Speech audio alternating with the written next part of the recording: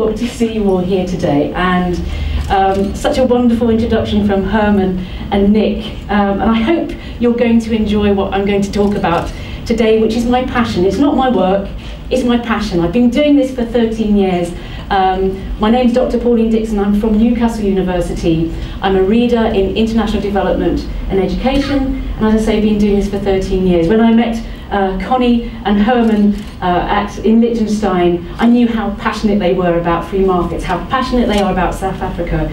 So as soon as I got this invite to get this fantastic award, which, you know, my lip starts to quiver when I feel so proud that people are recognising what we're trying to do. But these awards are for the kids, it's for the entrepreneurs, and it's for the teachers that I've come to love and come to see in my travels, and I'm just so lucky to be here to get that award for them.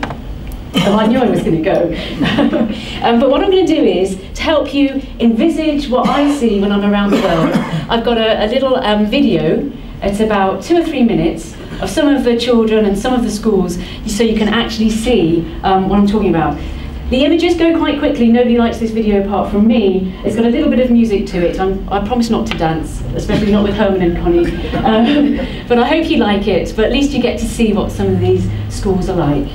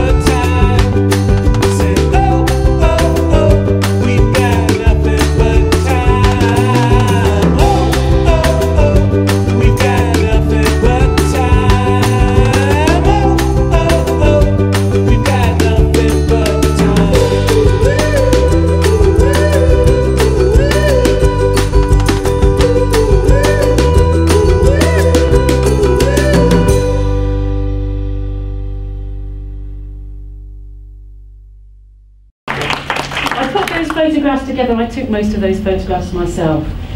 As I say, it's a great privilege to be here today and to share my experiences and the research that I've been doing over the last 13 years, especially at the Free Market Foundation. I've been a fan of Leon Lowe and Eustace Davis for many years, and I know that they inspired Professor James Tooley as well to look at low-cost private schools around the world. And as I say, as soon as I've met Nick and Terry and Brian and all the other people and Terence, what a fantastic job they're doing to help freedom, economic freedom and liberty here in South Africa. When I go to a slum area or a low-income area, I see all that is good. I see pictures like this. I took this picture in Hyderabad about 5 years ago, and I took it because of the vibrancy of this situation.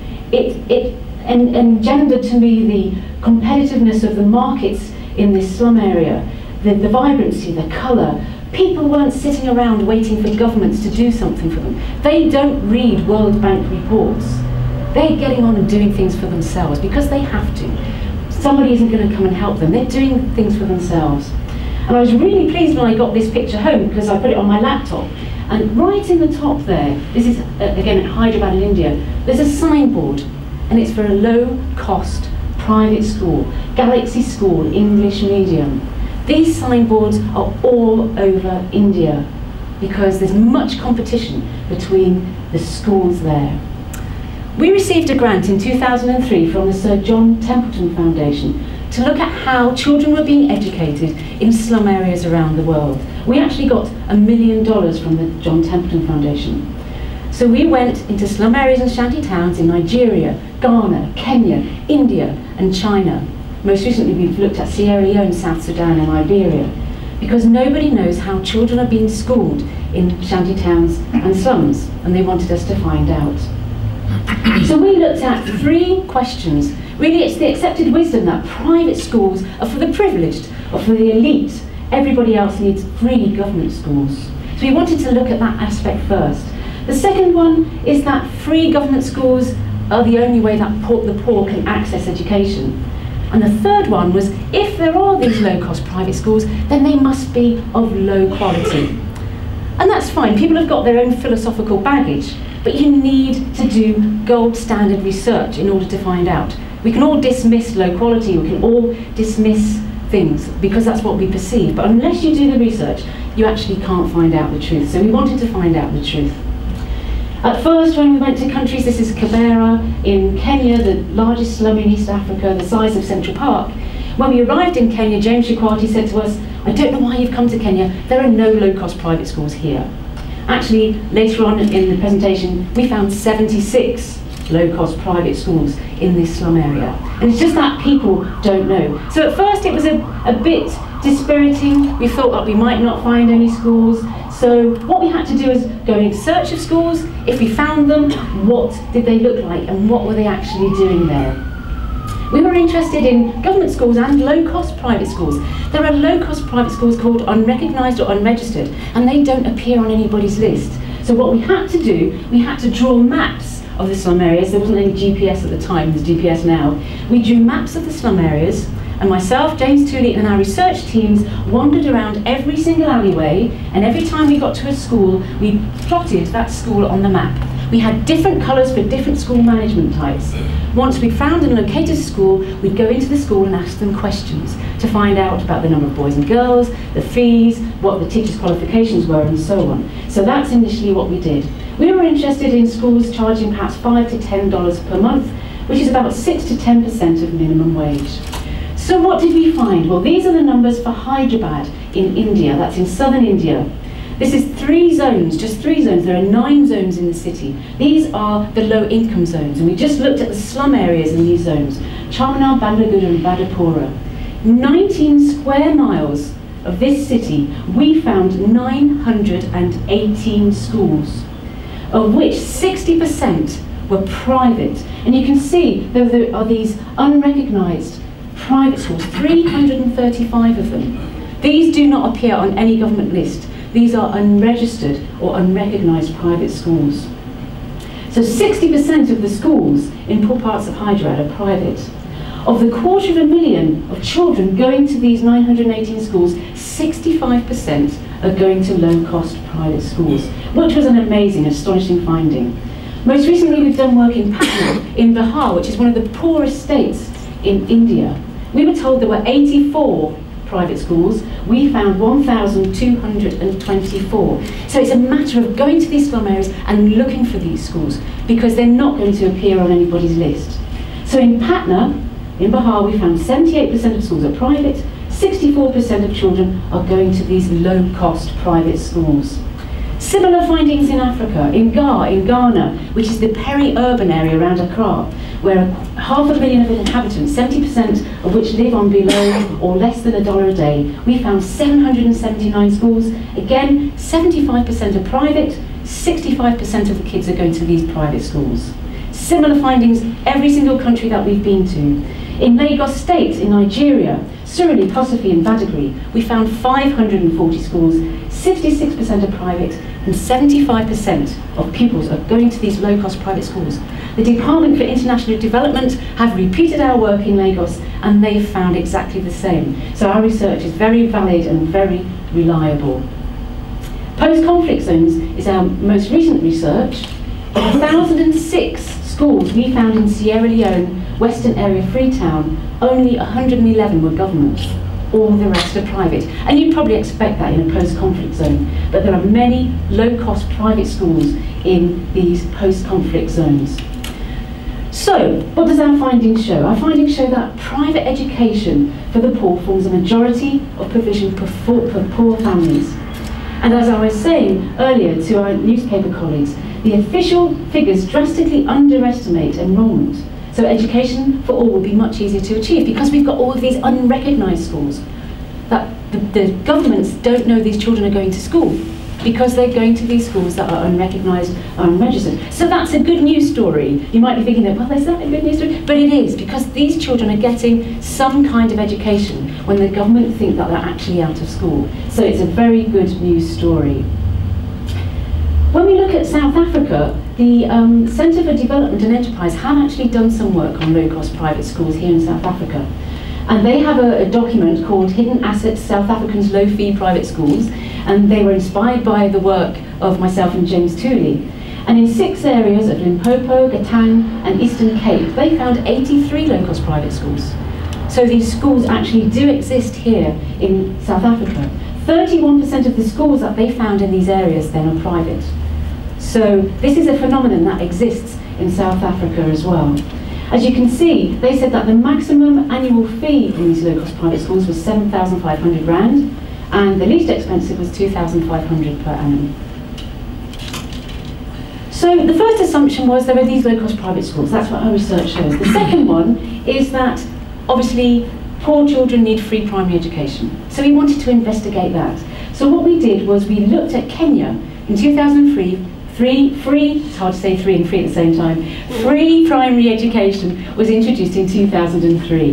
The World Bank gave $55 million, the largest grant ever, to Kenya to try to help them with free primary education. Bill Clinton, the former president of America, said, the person we would most like to meet is the president of Kenya because he's helped so many children access schooling. So we wanted to actually question that and to see if that actually was the truth. So in 2003, we wandered around the slum of Kibera and we found 76 private primary and secondary schools with about 12,000 kids in it. And this is one of them. This is called Mashomoni Squatters School because they're obviously squatting here in Kibera. So, was introducing free primary school a quick win or not? So you've got 76 private schools in Kibera. Kibera is in a bit of a dip, and you've got 5 government schools around the top of Kibera. If you read Oxfam and UNESCO reports, they say that the enrolment in the government schools increased by 3,296. Great, that's 3,296 kids in school. Across the country, if you read UNESCO reports, they say that 1.2 million more kids were in school. However, they didn't know they were in low-cost private schools beforehand. So, we asked the schools and the parents in Kibera about their enrolment rates. The 76 schools that still existed in Kibera told us that about 90 to 80 kids in each school had disappeared and gone to the government school.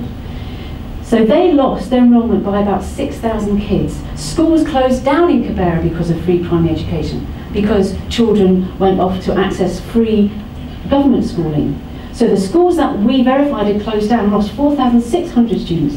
So if you think 3,296 kids were going to the government schools, we've lost 7,875 kids. And even if that's an overestimate, there were still kids who were initially going to low-cost private schools and because of free primary education have disappeared out of the system somewhere. One of the reasons could be because these schools grow organically out of their own communities. They are run by people from their communities. These aren't schools ripping off the poor. These aren't fly-by-night schools. These schools have been there for years. And once they started closing down, then parents said, well, we're not going to send them to the government schools. The government schools are very posh. And these children were much more used to going to the schools within their own communities. So we went back in 2008 to see what had happened, to see if now there were no low-cost private schools in Kibera. And to our surprise, in 2008, there were more low-cost private schools than before. We found 116 of them. And now 27, or about 28,000 kids were going to these schools. So why in Kibera, and this is one of the schools there in Kibera, why was there no crowding out? Well, we asked the school entrepreneurs and the teachers why they thought that the kids came back to the low-cost private schools when it was free to go to government schools. And this is what one of the head teachers said: when the government initiated free primary education, few children ran away, and after 6 months they started coming back again after realising that the standard of education in the government is very low due to the high rates of enrolment, lack of teachers, congestion and the lack of sitting and learning materials. Now my school is full again. I allow the following flexible admission criteria: age is not a determining factor, uniform is not a rule, parents participate in major issues at the school, we have a child-friendly approach, there is extra coaching for slow learners at free cost, we carry out home visits following up children in the community. And finally, the introduction of free primary education offered the enrolment of students in the school, where many students ran to free government schools, after which they realised that teaching in free government schools was not all that good. They came back. And what we have to remember is that free primary education in a government school doesn't necessarily mean it's free. You have to buy a uniform, you have to buy socks, you have to buy shoes, you have to buy wellies, you have to buy maybe a hockey stick, you have to buy your books, you have to belong to a parent association, PA association. So it's not free. It's advertised as free. Just because you're not paying a monthly fee doesn't mean to say it's free. So what the parents worked out was, although it was advertised as free, it was probably less expensive to go to one of their low-cost private schools run by the communities themselves. They didn't have to travel outside of their own community because they didn't have to have a uniform. They didn't have to have certain things. So parents and children in Kibera, and this is another school here, I think it's called the River of Life. It had just rained and the little kids were all in their little wellies and everything. But they disagree that government schools are the best way forward. They really like the accountability that paying that fee gives to them. The parents like that accountability and they feel they can go and complain. And there's so much competition that they can move schools. They don't have to stick in one school. If that school is failing that children, they can move to another low-cost private school. So if you read reports from UNESCO, maybe they say, well, these schools are of low quality. We should close them down because they're low quality. But you know, parents want the best for their children. If you're an illiterate parent from a slum area, you love your kids. You still want the best for them. So it's all very well. This is Mary, who's an education advisor from Nigeria. These are her quotes about children and parents who access low-cost private schools. She'd never actually been to Makoko, which I'll show you in a minute, but these were her quotes. It's the assumption that these schools are low quality. She says that parents send their children to low-cost private schools because they are ignoramuses. She says they're a fake status symbol. She believes that private schools are the good, the bad, and the very ugly. She also believes that ill-equipped, unapprovable private schools are causing a lot of damage. Generations wasted. She actually said that children come out half-baked. And this is Professor James Tooley here doing a news night, one of our BBC television programmes, talking about low-cost private schools in Lagos. You can't really talk on those terms about parents being ignoramuses, the quality is low, children come out half-baked, if you don't do the research. If she wants to say that, she needs to back it up with research. So that's what we wanted to do. We talked to parents, we did a survey of inputs, and we did a survey of achievement to find out the quality of these low-cost private schools and comparing them to the free government alternative. So what do the parents think? Well, they think that because the teachers are accountable to them, because they're paying a fee, because they can leave the school, because the teachers can get fired and not in a teacher union, they believe that the teachers are more dedicated. The teachers are from the communities themselves. These teachers don't have a trained teacher certificate. They might have a degree, or they might be a mum who can read English, but they're passionate. They're passionate about the kids. As I say, they're from the communities themselves. But the parents believe that these are teachers and the school owners are accountable to them. They pay a fee so they can go and complain. They can look at their children's books and they see how many times they're marked. In Kibera, when the parents were not very happy about the government schools, they felt they couldn't go and complain. It was given to them for free. And the teachers there didn't belong to the same community, so they felt alienated. One parent said, if you are offered free fruit and vegetables at the market, you know they will be rotten. If you want fresh produce, then you have to pay for it. That sounds like something Herman would say, I think. It wasn't Herman, by the way. So survey of inputs. We went round into every school that we found, thousands and thousands of schools, and we looked at blackboard provision, whether they had desks and chairs, whether they provided a library, whether they had a fan. And in all instances, the only thing that the low-cost private schools didn't do as well as was with the playground, because they couldn't afford a 40 square metre playground, because they're often in urban areas and built-up areas. But class sizes in low-cost private schools are much smaller. The activity of the teachers is much more active in low-cost private schools. This is in Nigeria. This is from the BBC television programme. This is a sleeping teacher in a government school in Nigeria. He didn't even wake up when the BBC crew came in. Oh, man. And actually the children sang, "Welcome to you, BBC crew," and he still didn't wake up. So. But then the BBC actually began to think about what we were talking about. You know, we're not doing this, we're doing this based on gold standard research from one of the best universities in the world. As you can see here in Lagos State, when we called unannounced into a classroom, 67% of the government school teachers were teaching, 25% were chatting or in the staff room when they were supposed to be teaching, and 8% absent. Whereas in the low-cost private schools, 88% were teaching, a few were not teaching, and very few absent. So in every country that we went to, low-cost private schools teachers are much more likely to be teaching when you call unannounced and you mark down what the teachers are doing. We've done that in thousands of schools.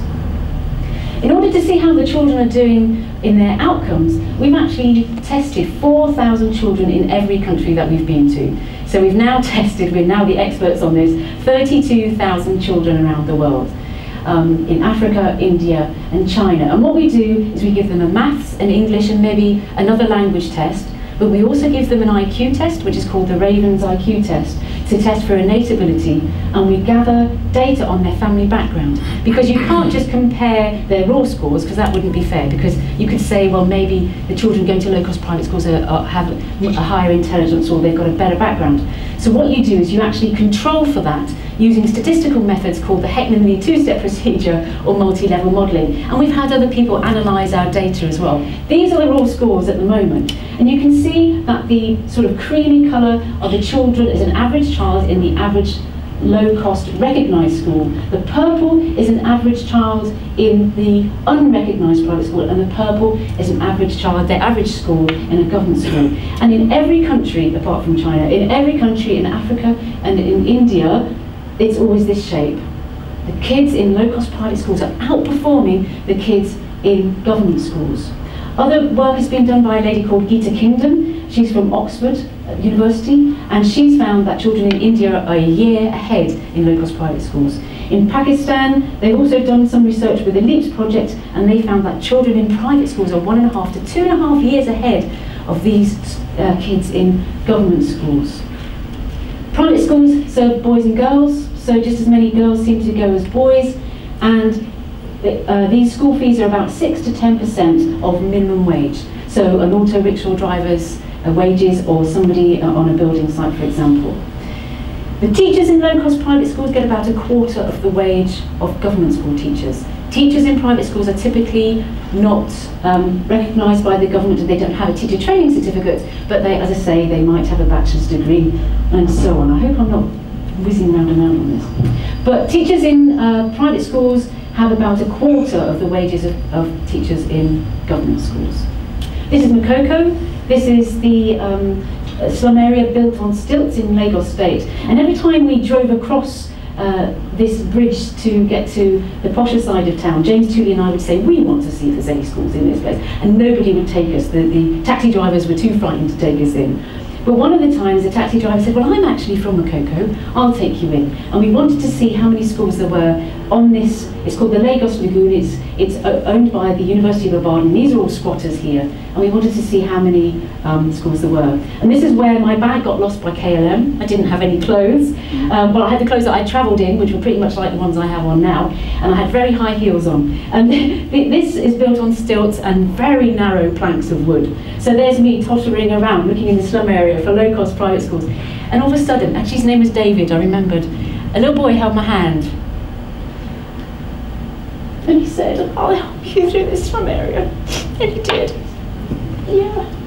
Anyway, you know, these kids are fab, and you have, you know. Anyway, so he took us to this school, which is Kennedy Private School. And I said last night, these kids were shouting out, Jawohl, Jawohl. And I thought some German film crew had been there. I thought, we're not the first people to come to Makoko. And actually in Nigerian it means white man. So all these kids were waving at us. And the little girl called Sandra and David, I said, which school do you go to? And they said, Kennedy. And I said, what, President Kennedy? And they're thinking, what is she talking about? And then we got to the school and it was Ken Addy. Kennedy private school, which I think means 3 kings or 2 kings, and it was owned by this guy, BSc. He started it in 1989. Such a smashing little school, but as I was saying to the newspaper earlier today, you know, there's lots of philanthropy from within. We found in a sample of 13 schools in this, these ladies are doing fish and everything, they give free places away and they give concessionary places as well.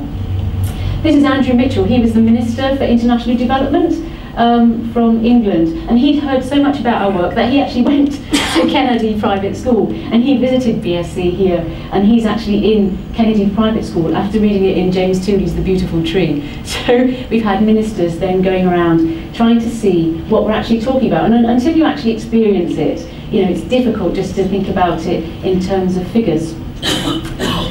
The thing is, though, now we're attracting international aid agencies and governments, and as Herman said, this market is working really well on its own, and it's just something that we've uncovered. Parents have done it by themselves. They've voted with their feet. These kids are getting education that they wouldn't get. It's nothing to do with us. We've just, you know, wanted to be a voice and try to protect them, and in Nigeria we have protected them because lots of people wanted to close these schools down. But because we've shown that the kids were actually doing well and achieving, thank goodness it stopped closing some of these schools down. Because if you close them down, these kids are going to go to the government school, and some of them are just going to lose school altogether, and they'll never get a route out of poverty. However, international aid agencies are now very interested in this space, and maybe they want to start throwing money at it. And I've written a book about this because I'm very concerned that, you know, I don't want to have a bad influence on something that is such a fantastic phenomenon as teaching these wonderful children how to learn. So where does international aid fit into this? Well, economists such as George Aiti believes that the international aid begging bowl leaks. He would say, Africa's begging bowl leaks, it's a bucket full of holes. And he would say, so much so that there are internal leaks in Africa. There's corruption, senseless civil wars, wasteful military expenditure, capital crises, government waste. He would believe that pouring in more foreign aid actually makes little sense. And here I've just written down some of the alleged aid money thefts over the last couple of years. You know, 25 million in Uganda given to fund a meeting of Commonwealth heads was stolen by ministers. Down here there's textbooks. 17 million worth of textbooks were lost in Kenya. How can you lose 17 million worth of textbooks? And I hear you've had trouble with textbooks here in South Africa. Maybe there's a textbook thing going on eBay or something, I don't know. But you know, so aid money, unless it's effective and unless it's efficient, it's not going to make a difference. It's no good just throwing money at these schools because they're doing well on their own. Let's not destroy all that is good. At the moment, there is some aid that goes to education. It's about 8% of official development assistance. But aid at the moment really goes to government schools, and it goes to achieving what's called education for all. And they're trying to abolish user fees. But abolishing user fees that we've shown actually may not be the best way. They want to increase enrolment, but enrolment, remember, doesn't mean that you actually attend a school. It just means that your name's on a list. And even if you're attending a school, if you're not sitting in the class learning, it doesn't mean anything for achievement.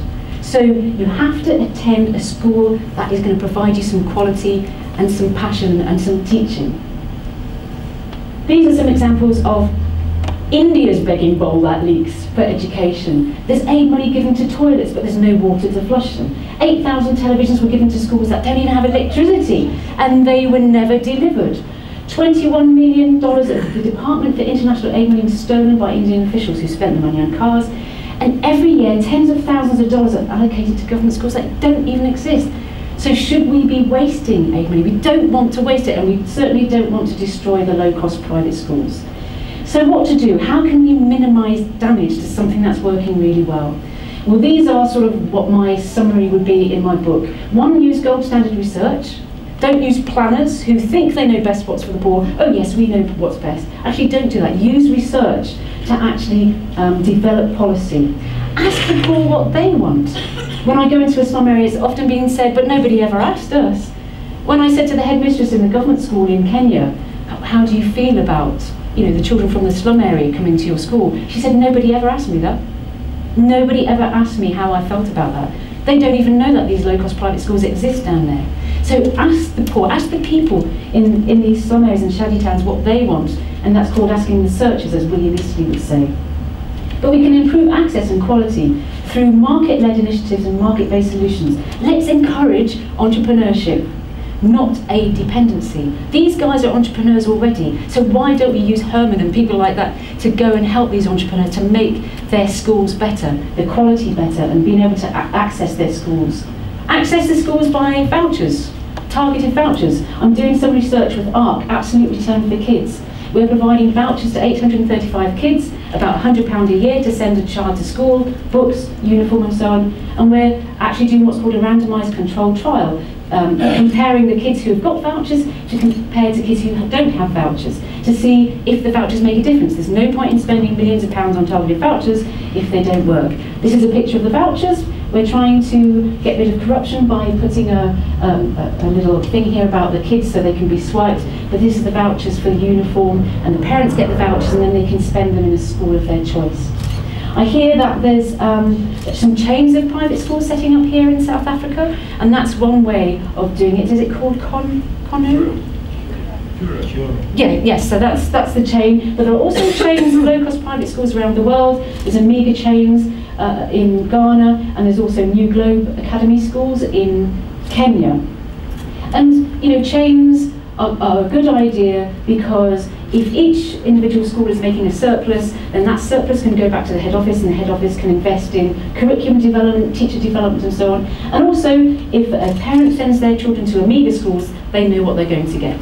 It's like going to any other chain, you know the standard of education you're going to get. Helping these schools get loans. A lot of the schools make a profit, but they can't go to a bank to show they make a profit because often it's illegal to make a profit or a surplus. So getting them some sort of microfinance so they can improve their schools. Also looking at the regulations. There's lots of corruption and bribery goes on for these schools to get recognised. So you could use accreditation agencies or actually just allow the market to regulate itself through competition. Oh, sorry. The other thing is to help improve the quality of teaching. This is a lady in India, and this is typical of a low-cost private school. They teach by rote. I'm just going to go back and then click on her again in case she didn't do it. And you can see that this is typical, 45 minutes of this to enable the children to learn. They're not reading, they're just reciting. And they do this reciting because in the exams it says, I'm not going to say, from where do we get wool? We get wool from, and we know from last night, it's sheep.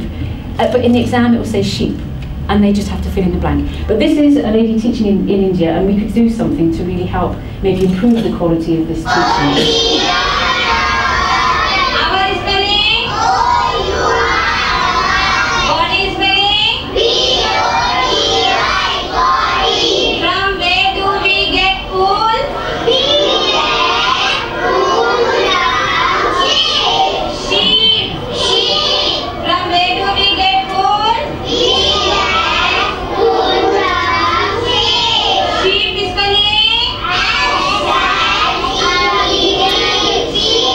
Most of them spelt sheep right, I'm not sure.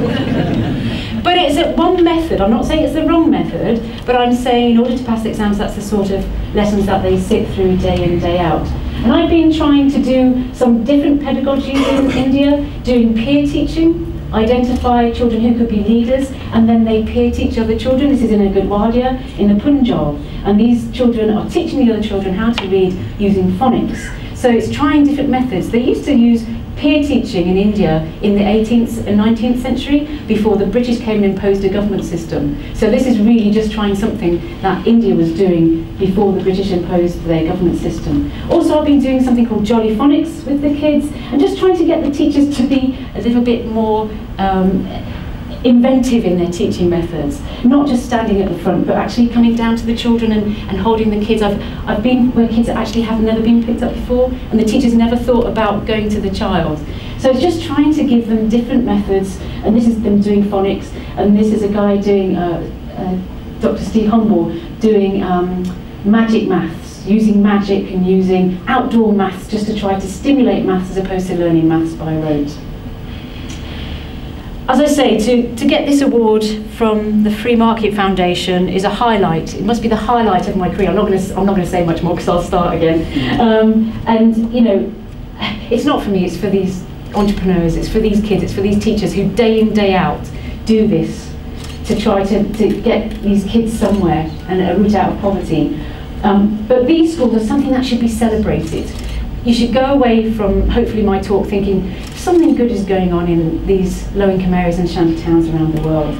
It's a brilliant success story, and it's touching millions of poor children's lives around the world. It's giving them a route out of poverty, it's giving them hope, and it's allowing them to get jobs and become entrepreneurs themselves. But you know, whether we can make a difference through international aid, I'm not sure. But I think, you know, the people here today, you're obviously here because you're interested. People like the Free Market Foundation, you know, I think we can actually try and make a difference, try and improve the quality of these schools, and make governments stand up and realise that these kids are being educated.